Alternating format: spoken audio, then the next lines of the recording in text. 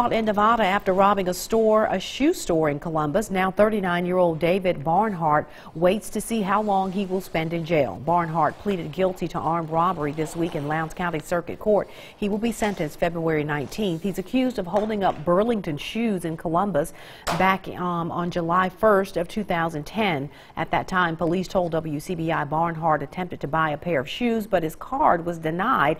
Then he pulled a gun and ordered the clerk to give him money. Barnhart left the check behind, giving investigators the clue they needed to make that arrest.